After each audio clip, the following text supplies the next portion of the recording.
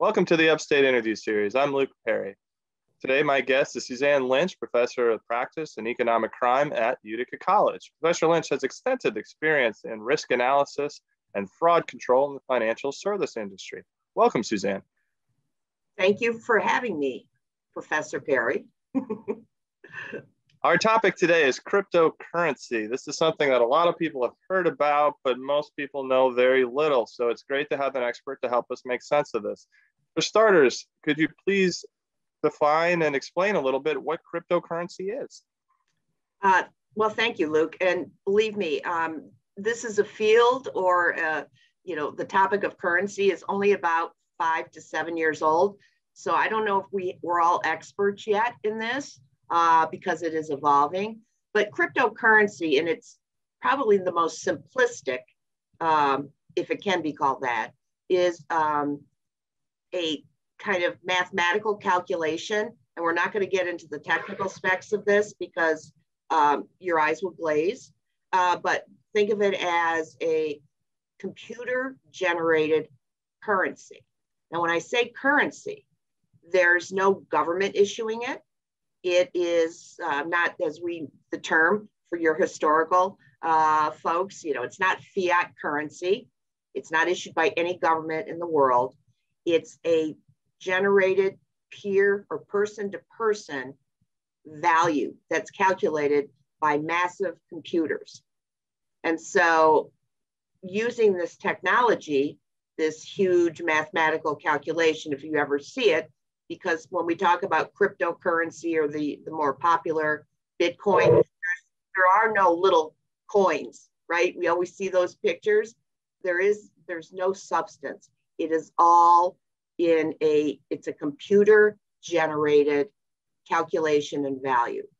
So we can't go out and get Bitcoins or Litecoins and all that. And so what it ultimately is, cryptocurrency is a person-to-person transfer with no government issuing it, right? It's a trust system where you're transferring value from, let's say, if I want to buy, and we'll talk about this, later, if I want to buy a new Tesla, right, car, I can now pay for it with Bitcoins. And so as we've seen, it's become more and more popular, and I know we'll talk about that, but this ability to just do person-to-person transfers has become more and more expansive in business, in industry, as well as, which we'll talk about as well, one more way for bad guys to move money. Thank you. That's very helpful. Can you provide a little context in terms of where this came from and how it's begun to go mainstream? Well, it's interesting because Bitcoin, and we'll just use that because that's the one everyone really hears about. There's a number of different cryptocurrencies out there, again, on the same concept.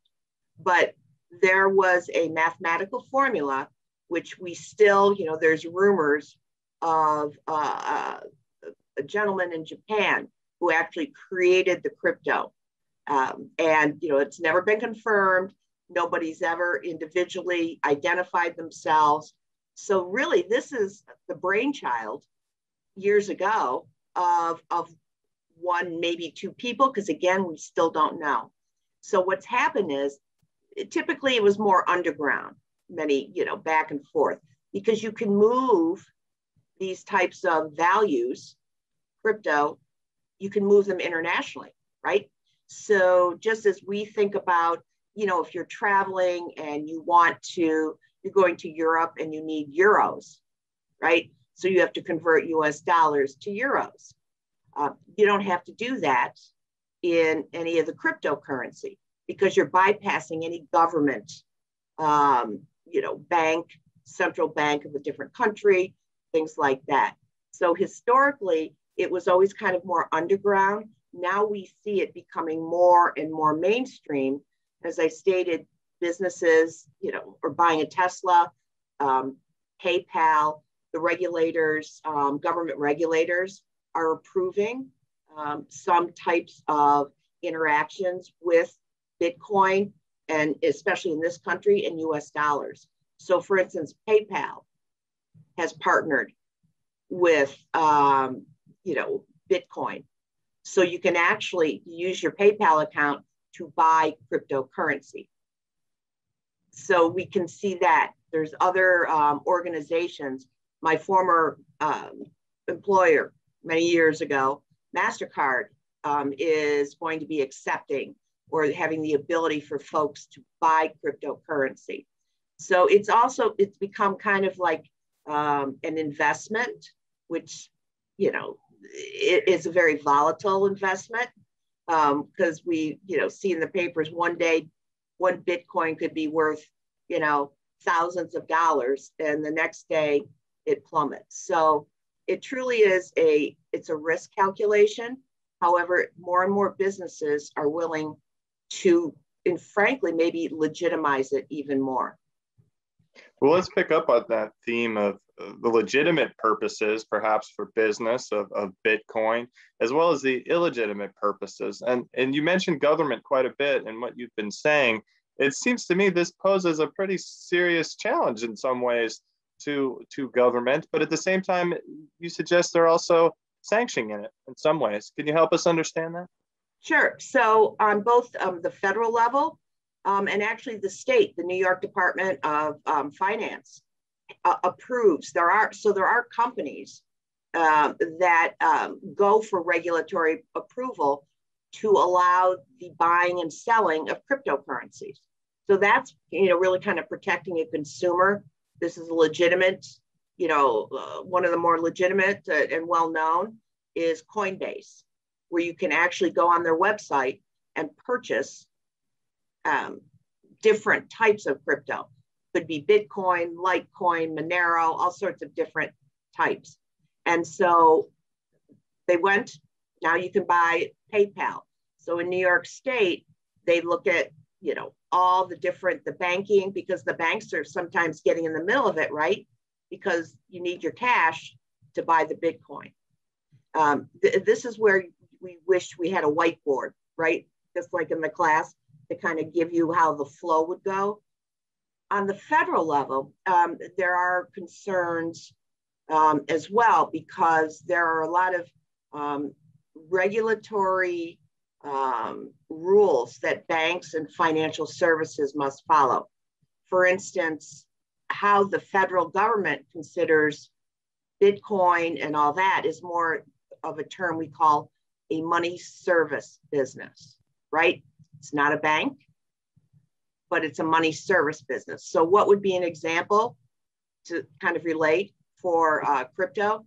A money service business would be Western Union, right? You can go wire money outside the US or within the US, MoneyGram, things like that. So non-banks that are able to transmit value.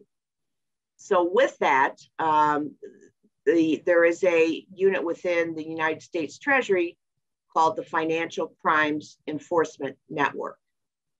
And banks have to report what we call suspicious activity, file reports with the government. And so banks are becoming and more concerned about, they can see that because you can legitimately buy cryptocurrency, right? What's an unusual amount? Did this customer, buy crypto from a legitimate person? Because very few people actually create their own cryptocurrency on a computer, because it takes such huge computing power.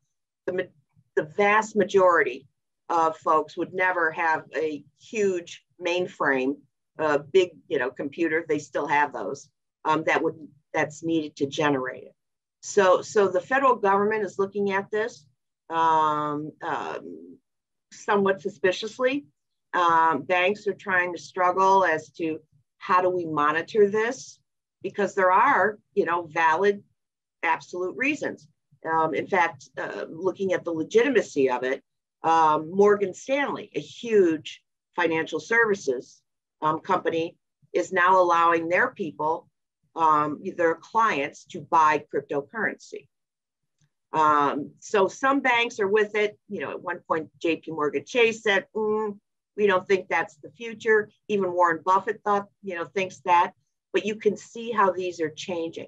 At the same time, it's trying to identify the risk that can be associated with it. And the vast majority of transactions are valid. People, it's a new investment vehicle, right?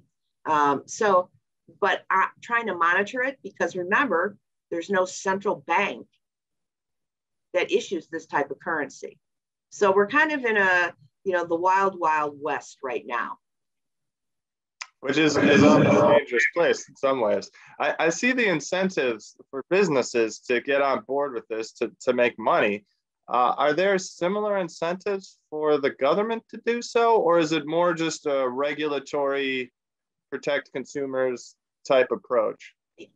That's really it. The regulatory and consumers protecting, some of the financial services that may, who are they doing business with? And that's across all government, whether it's the state, federal, there is an adage in what is used in my world, it's called know your customer.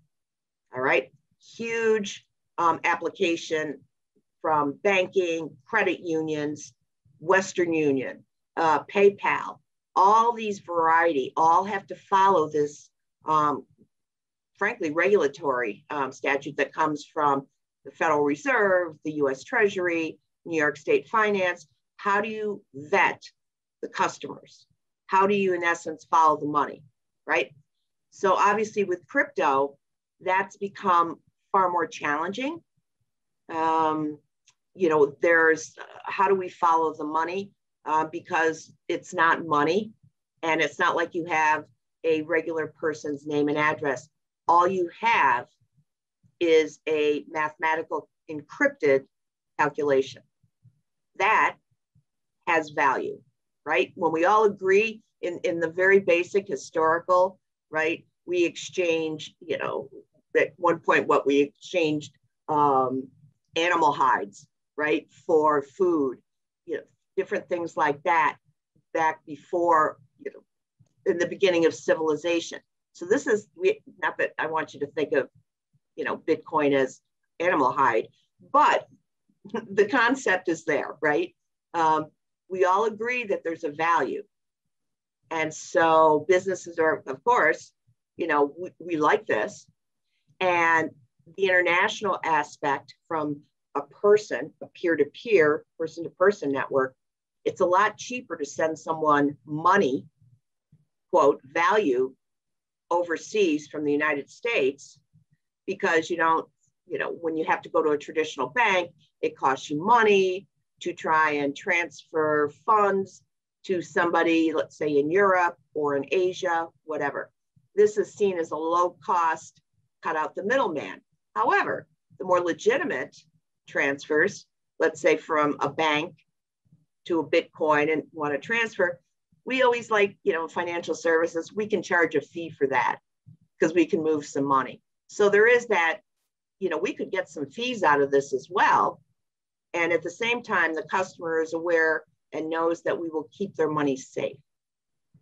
I know that was kind of a convoluted answer. However, it shows us the many ways that financial services are kind of struggling with, what's the best, most efficient and risk-free way to move the funds and be involved with cryptocurrency. You provided a fascinating explanation of the nuances and considerations involved here from a variety of perspectives, business, government. How about everyday people? I know you're not in the business of providing financial advice or anything like that, but is there anything you can offer to make sense of this in a basic way for everyday people who are kind of unsure what to make of this and whether or not to use it in any capacity? Wow, let's see. I think, frankly, it's fascinating. And I know I'm obviously going to be on record for saying this, but, the beauty of, let's say, Bitcoin, I've been thinking about maybe, doing a little bit of investing just to see. So for instance, because in Bitcoin, you don't have to buy like one Bitcoin, obviously, as you know, on our salaries. I don't really think I could buy one Bitcoin, could not afford it. Nor will I use my retirement. But, you can buy pieces of Bitcoin, kind of like think of it, a dollar bill, and then you get the change. You can buy it, and I kind of, so I can, my experience and what I've done for God knows over 20 years, you have to kind of see how it works logically as we, even if I'm teaching my students about, cryptocurrency and whatever, see how it works. And so, again, I'm familiar with, Coinbase because they were one of the first. They have a very strong regulatory and compliance program. They went out and hired a bunch of former U.S. attorneys, to make sure that they stayed above board and that kind of thing. So I thought, maybe I'll try that. What we're starting to see on the opposite, the legitimate way, it's like, oh, this would be, an investment. Or now we see you might be able to buy cryptocurrency via ATMs.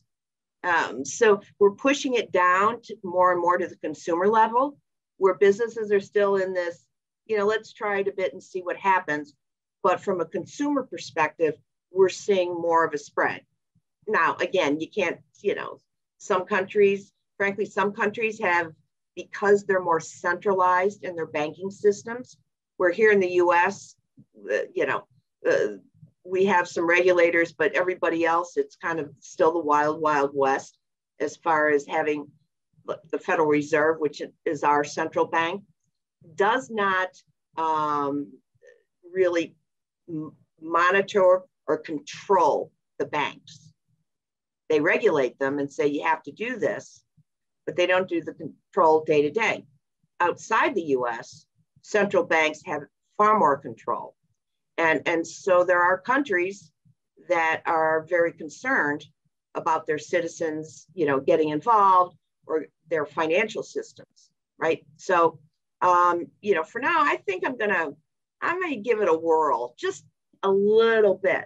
But there's other cryptocurrencies that, you can buy one currency and then transfer it to another currency. So, I like to see how I can follow the money on that. Thank you. And it seems like caution makes sense, given the amount of unknowns. And my last question relates to that. Given that you've been watching this closely, and we're trying to make sense of where the situation is at now, what do you see around the bend? What do you think comes next out of this? Or what are you focused on, and what are you looking for as this continues to unfold? So just like, this is a brand new, well, it is brand new when we think of, monetary policies and fiat government currency. So with this comes more and more challenges there's the good legitimate, which is the majority of crypto. But now we're seeing more and more types of scenarios where, of course, the bad guys, which is a huge umbrella of different types, are using cryptocurrency as well, because it's harder to follow the funds. So when we look at where we see some real problems, and the government is actually Department of Justice, there have been some prosecutions of what we call money laundering, right?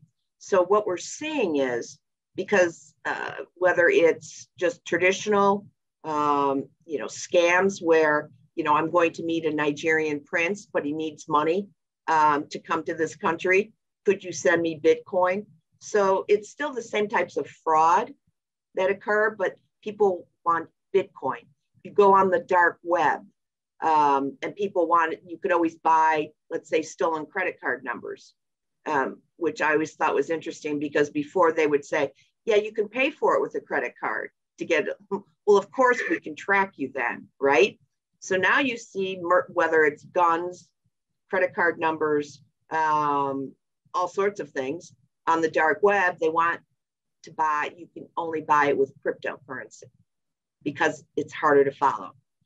So the other issue, because as I stated, there's no government bank, right?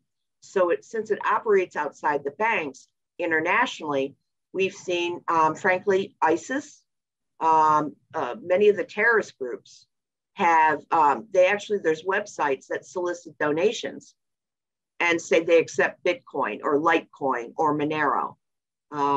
So we're seeing that, again, legitimate, being used now because of the challenges of being able to follow, understand because it's all encrypted, there's passwords and codes, things like that, in order to unleash the value. And so that's very concerning from all different countries. There's been a group of countries we call the Financial Action Task Force that has put out special reporting. The Department of Treasury as well. Like I said, that group, Financial Crimes Enforcement Network, they do have a real concern.